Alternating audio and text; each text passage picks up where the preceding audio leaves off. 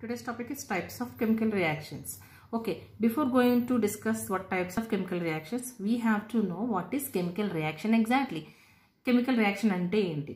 So chemical reaction is nothing but a chemical change representation. ఏదైనా ఒక chemical change జరిగితే దాన్ని క్యారెక్టరైజ్ చేసుకుంటూ దాన్ని రిప్రజెంట్ చేసుకుంటూ మనం ఒక కెమికల్ రియాక్షన్ ని చూపిస్తాం. ఓకే, సో అసలు కెమికల్ రియాక్షన్ ఈ కెమికల్ చేంజ్ అంటే ఏంటి మరి?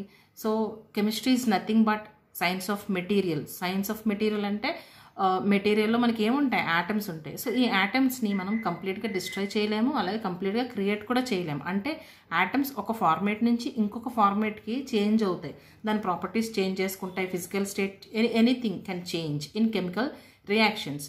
సో అట్లా యాటమ్స్ వాటి బాండ్స్ని బ్రేక్ చేసుకోవడం వల్ల వేరే వాటితో బాండ్స్ని ఫామ్ చేసుకోవడం వల్ల ఒక కెమికల్ రియాక్షన్ అనేది జరుగుతుంది. సో దాన్ని మనం కెమికల్ చేంజ్ని కెమికల్ రియాక్షన్ అని రిప్రజెంట్ చేస్తామన్నమాట. అంటే chemical reactions అక్కర్ with the formation and breaking up of chemical bonds. Simply suppose మీకు ఒక ఎగ్జాంపుల్ చెప్తాను. దేంట్లో వాటర్ తీసుకున్నాం అనుకోండి, మనం ఒక వాటర్ బౌల్లో తీసుకున్నాం. సో దీన్ని మనం హీట్ చేస్తే ఏమవుతుంది? మనకి కంప్లీట్ పైకి ఎవాపరేట్ అయిపోతుంది. అంటే ఇక్కడ వాటర్ లిక్విడ్ స్టేట్లో ఉన్నది మీకు వేపర్ స్టేట్లోకి వెళ్ళిపోతుంది. బట్ కంప్లీట్ డిస్ట్రాయ్ అవ్వలేదు కదా. ఏమవుతుంది? మొత్తం ఇక్కడ బేకర్ మనకి ఎంటీ అయిపోయినా సరే, సో ఇక్కడ తీసుకున్న ఒక 1 లీటర్ ఆఫ్ వాటర్ కూడా మీకు వేపర్ కింద కన్వర్ట్ అయిపోతుంది. అంటే ఇక్కడ కన్వర్ట్ అయ్యింది దాని ఫార్మేట్. అలా కాకుండా మీరు ఐస్ క్యూబ్స్ తీసుకున్నారు, ఐస్ క్యూబ్స్ తీసుకున్న దాన్ని మనం కూడా హీట్ చేస్తాం. హీట్ చేసిన ఏమవుతుంది? ఒక సర్టెన్ టెంపరేచర్ అవుతుంది, లిక్విడ్ కింద కన్వర్ట్ అవుతుంది. ఇక్కడ మళ్ళీ దాని ఫార్మేట్ మార్చుకుంటుంది. సో ఇంకా హీట్ చేస్తే మళ్ళీ వేపర్ అవుతుంది. సో ఈ వేపర్ని కూడా కండెన్స్ చేస్తే తిరిగి మళ్ళీ వాటర్ అవుతుంది. అంటే ఇక్కడ వాటర్ మాలిక్యూల్స్ అనేవి ఏం చేస్తున్నాయి? కంప్లీట్గా డిస్ట్రాయ్ అవ్వలేదు, కొత్తగా క్రియేట్ అవ్వలేదు. వాటి యొక్క స్టేట్స్ని లేదా ప్రాపర్టీస్ని మార్చుకుంటున్నాయి అనమాట, depend upon the change. Let's see what types of chemical reactions we have. First type of reactions ఏంటంటే కాంబినేషన్ రియాక్షన్స్. కాంబినేషన్ రియాక్షన్స్ అంటే ఏంటి? సో మీకు రియాక్టెంట్స్లో 2 or more రియాక్టెంట్స్ ఉన్నాయనుకోండి, అవన్నీ కూడా కంబైన్ అయ్యి మనకి ఏమవుతుంది? ఒక ప్రొడక్ట్ ఫామ్ అవుతుంది.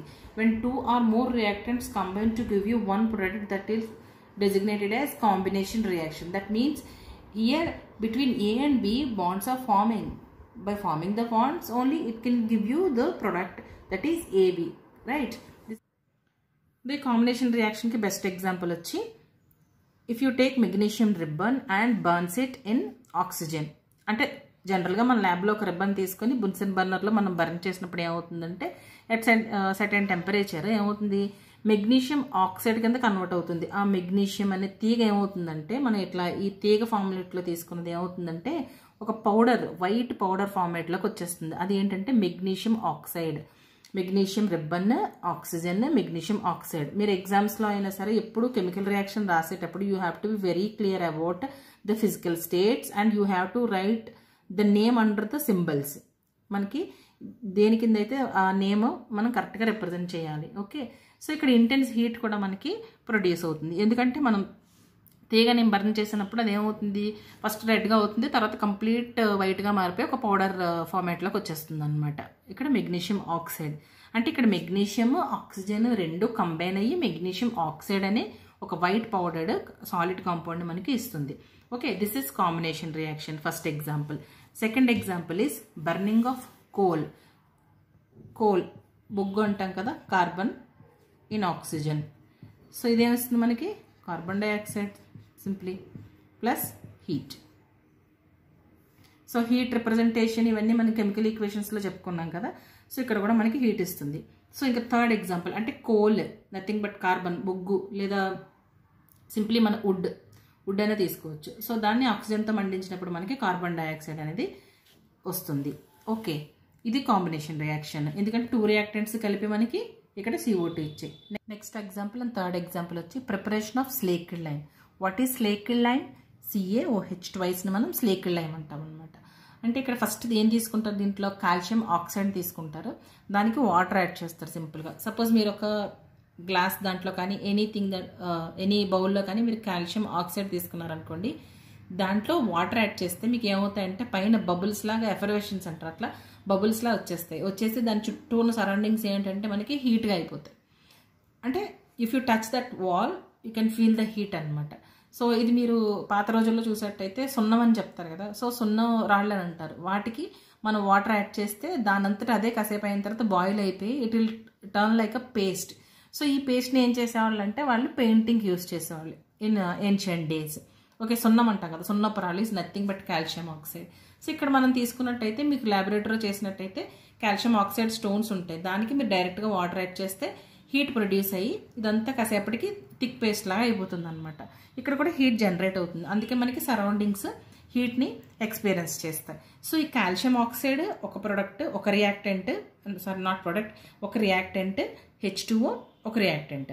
ఈ రెండు రియాక్టెంట్స్ కలిపి మనకి ఏమి ఇచ్చాయి, కాల్షియం హైడ్రాక్సైడ్ అనే ఒక ప్రోడక్ట్ని ఇచ్చాయి. అంటే ఏమయ్యాయి, రెండు కంబైన్ అయ్యాయి కదా.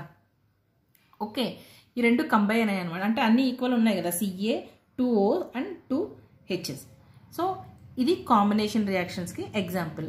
సో ఈ కాల్షియం హైడ్రాక్సైడ్ ఫర్దర్గా అక్కడ అట్మాస్ఫియర్లో ఉన్న మనం పెయింట్ చేసిన తర్వాత అట్మాస్ఫియర్లో CO2తో రియాక్ట్ అయ్యి మనకి కాల్షియం కార్బోనేట్ అనే ఒక థిన్ షైనీ ఫిల్మ్ని ఫామ్ చేస్తుంది అనమాట వాల్ మీద. సో అందుకే మనకి పెయింట్ చేసిన వెంటనే కూడా షైనీగా కనిపిస్తుంది. So this is all about the preparation of calcium hydroxide and further clear about the combination reactions. Combination reaction is nothing but the combination of two reactants, two or more reactants to give you one product. These are examples: magnesium oxide, calcium, this one slaked lime and carbon dioxide. Okay, these are the examples. Next type of reaction, decomposition reaction. What is decomposition reaction? It has the meaning itself. If you have taken any substance and heat it, then you will get two compounds. అంటే ఏం లేదు, ఒక substance తీసుకుంటే దాన్ని మనం heat చేసినప్పుడు అది different molecules లేదా డిఫరెంట్ సబ్స్టెన్స్ కింద డీకంపోజ్ అయిపోతుంది అనమాట. ఆ టైప్ ఆఫ్ రియాక్షన్స్నే మనం డీకంపోజిషన్ రియాక్షన్స్ అంటాం. AB అనేది ఒక కాంపౌండ్ అయితే దాన్ని హీట్ చేసినప్పుడు అది A అండ్ B అనే కాంపౌండ్స్ కింద డీకంపోజ్ అయిపోయింది. సో ఇప్పుడు దానికి బెస్ట్ ఎగ్జాంపుల్ తీసుకుంటే కాల్షియం కార్బోనేట్, దీన్ని లైమ్ స్టోన్ అని కూడా అంటాం అనమాట. కాల్షియం కార్బోనేట్ని మనం హీట్ చేస్తే ఏమవుతుందంటే calcium oxide and carbon dioxide లాగా మనకి డీకంపోజ్ అయిపోతాయి. So don't confuse. మనం ఇంతకుముందు ఎగ్జాంపుల్ చెప్పుకున్నది ఏంటంటే అది స్లేక్ lime, calcium hydroxide. Lime stone అంటే కాల్షియం కార్బోనేట్, క్విక్ లైమ్ అంటే calcium oxide. Okay, remember that. Okay, ఇప్పుడు ఈ డీకంపోజిషన్ రియాక్షన్ అంతా కూడా హీట్ చేస్తేనే కదా జరుగుతుంది. డైరెక్ట్ కాల్షియం కార్బోనేట్ తీసుకొని అట్లా పెడితే అది డీకంపోజ్ అవ్వదు, you have to give it heat, right? So ఇలా హీట్ ఇచ్చినప్పుడు మనకి డీకంపోజిషన్ జరిగితే దాన్ని మనం ఏమంటాం అంటే thermal decomposition reaction. What is thermal decomposition reaction? Which is carried out by heat simply. Okay, దీని ల్యాబొరేటరీలో మీరు చేసినట్టయితే in presence of your teacher you will have one retard stand and clamp and burner. ఈ test ట్యూబ్లో, అంటే ఇది కొంచెం మీకు అర్థం అవడం కోసం బిగ్గర్ సైజులో వేసాను, test tube will not be like that. Test ట్యూబ్లో మనం కాల్షియం కార్బోనేట్ తీసుకుందాం. కాల్షియం కార్బోనేట్ తీసుకుంటే హీట్ చేసామనుకోండి, హీట్ చేసినప్పుడు ఏమవుతుందంటే దాని నుంచి మనకి CO2 లిబరేట్ అవుతుంది. ఇక్కడ ఈ CO2 ఈ గ్లాస్ ట్యూబ్లోంచి మనకి బయటకు వచ్చినప్పుడు ఏం చేస్తామంటే we can check it whether it is liberating or not. ఎలా అంటే ఇక్కడ మన ఈ చివర్లో, ఈ ట్యూబ్ చివర్లో ఒక మ్యాచ్ స్టిక్ని వెలిగిస్తాం. మ్యాచ్ స్టిక్ని వెలిగించినప్పుడు ఇక్కడ ఎప్పుడైతే CO2 వచ్చిందో అది ఏం చేస్తుందంటే ఈ మ్యాచ్ స్టిక్ని పుట్ ఆఫ్ చేసేస్తుంది. ఓకే, అంటే దాని ఫైర్ని ఆపేస్తుంది అనమాట. Okay, this is the laboratory experiment you can do.